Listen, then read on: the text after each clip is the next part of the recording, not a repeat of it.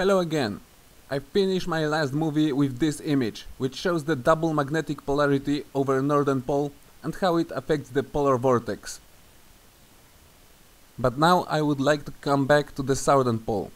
In previous part I was showing you disturbances in the location of the south polar cusp. Here we can see that the opening is placed right on the nose of the bow shock.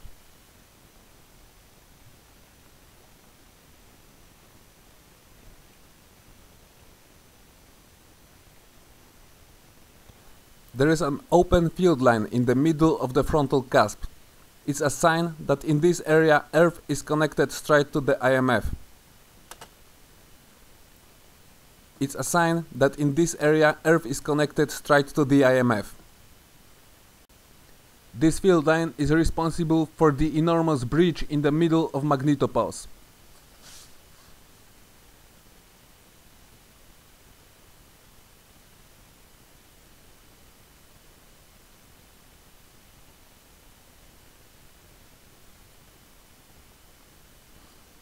Nothing makes me happier than using different monitors to explain single phenomenon. On SWMF magnetosphere Y-cut we can track the field line further than in Visbart. Anyway, here you can see the readings from November 29. While on Visbart I'm showing you the data recorded on November 10, yet they seem to work with each other perfectly. And this is the time to start talking about the most important part: frequency of occurrence.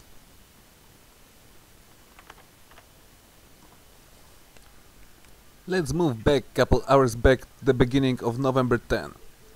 It is clear that at this time magnetosphere is in much better condition. Polar cusps are placed in the right positions and there are a couple close field lines which behave as they supposed to. 1 hour later, the dipole tilt is getting stronger.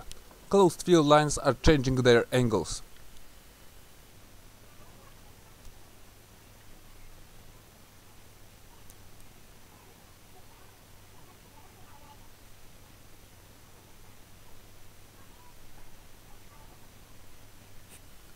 After another hour, the frontal cusp is much more visible.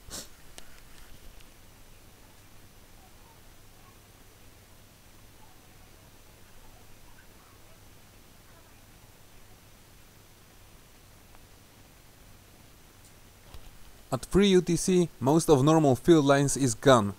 Only one can still be seen in the front of magnetosphere. Frontal cusp starts to cross the ecliptic plane. Finally, around 4 UTC, disturbances reach their strongest point. Typical closed field lines are totally gone and frontal cusp reaches over the ecliptic plane. At 5 UTC, the process is reversed as magnetosphere starts to regain its natural shape.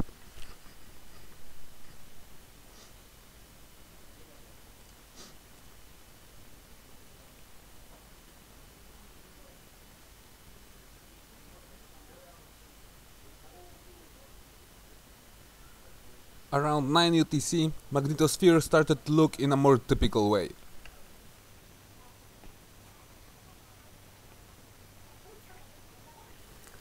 But not for too long, as 1 hour later the dipole axis started to tilt in opposite direction.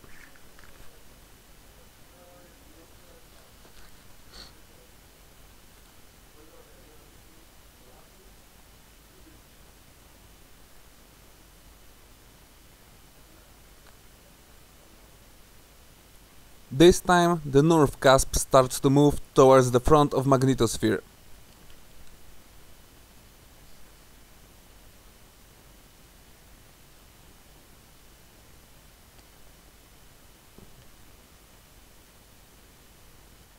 At the same time, southern pole seems to be divided just as the northern one was couple hours earlier.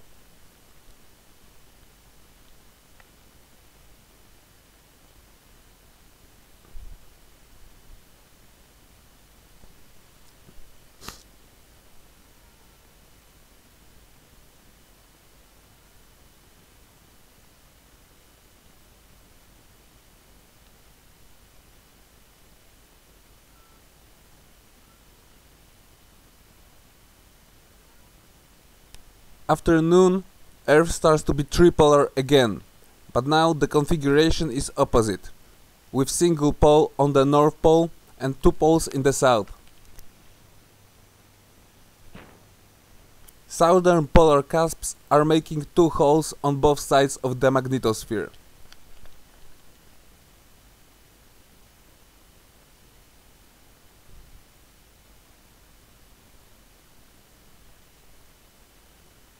At 14 UTC, the additional cusps are clearly defined. Notice that the field lines are gaining strength at the openings.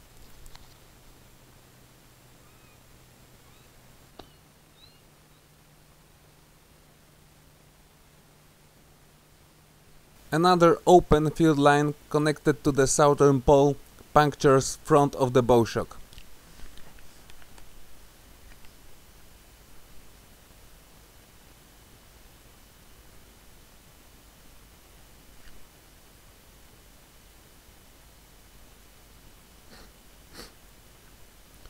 However, the second dipole tilt seems to be weaker. This time closed field lines are visible all the time.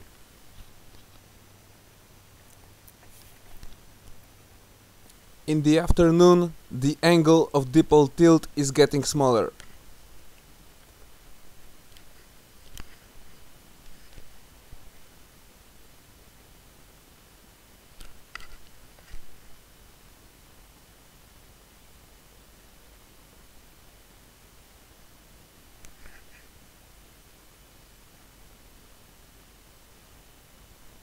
Around 21st UTC, the double cusps located on sides of magnetosphere start to disappear.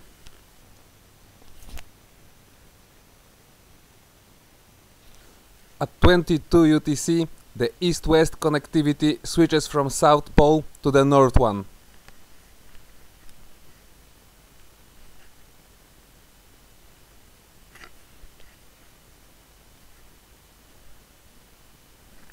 At the same time, the shape of magnetosphere comes to its normal state again.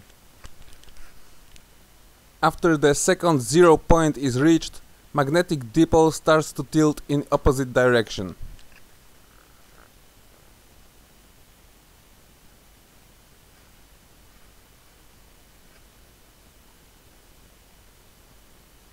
Of course, the maximum angle is reached around 4 UTC on the next day.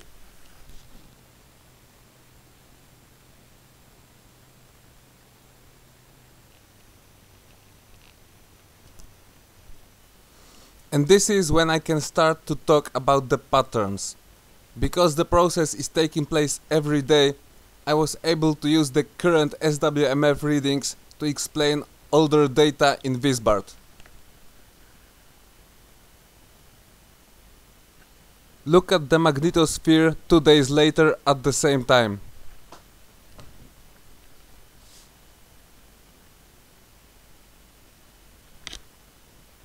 And 1 week later, on November 20th, disturbances are visible day after day at the same hours.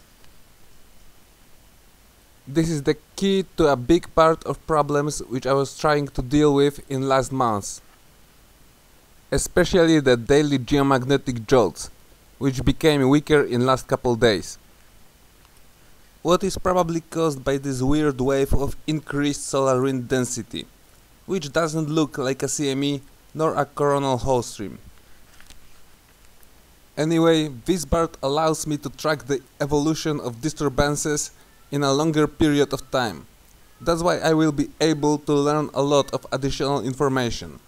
But the amount of data is huge, and I won't even start in this episode. Of course, most of you supposed to ask me now if such behavior of magnetosphere is not something normal. It was the first thing which I've checked. As you probably know, the angle of dipole tilt depends mostly on the orbital cycle of Earth, so we should see the same pattern each single year.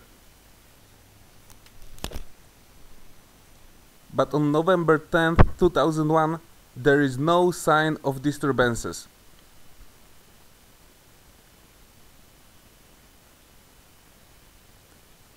If you would like to see an example of healthy magnetosphere, This is one.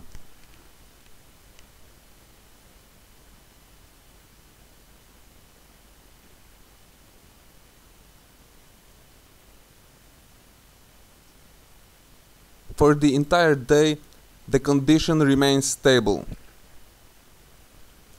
6 years later, in November 2007, magnetosphere still looks pretty normal.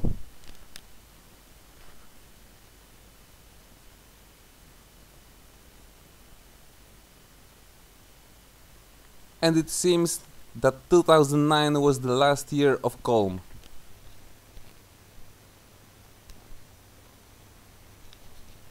Because 1 year later, magnetosphere started to behave like this.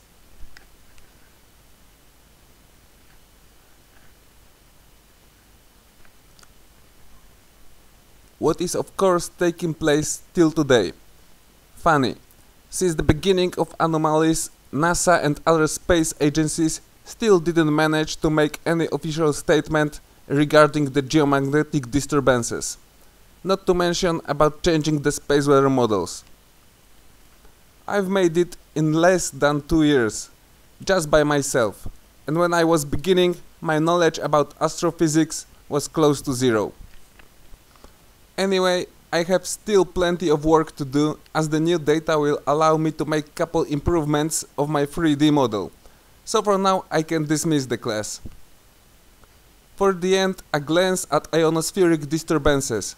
You can try to guess the shape of new equator by looking at the electrons. Be safe. Peace.